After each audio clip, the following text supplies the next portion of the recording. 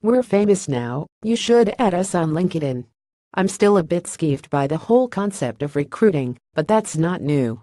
What is new is the use of VR in recruiting, in both on and off-campus visits. VR is still very much a nascent technology at the present, but even now, this feels like a game changer.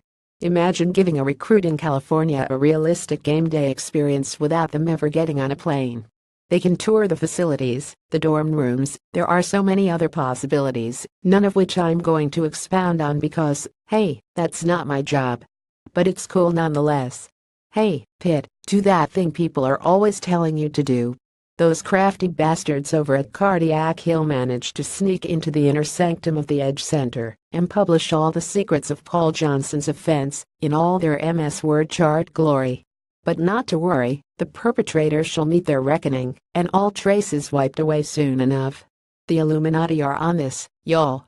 He's way cooler than his cousin AJ. If you were unaware or simply forgot, about J.J. Green made his journey to Georgia Tech by way of the University of Georgia. But he didn't know where he'd end up when he left Athens. The redshirt senior and recent Georgia Tech graduate is hoping his final season is one worth remembering, and we here Ed from the Rumble seat are all right behind him. I'd almost forgotten what football felt like. Never leave me again.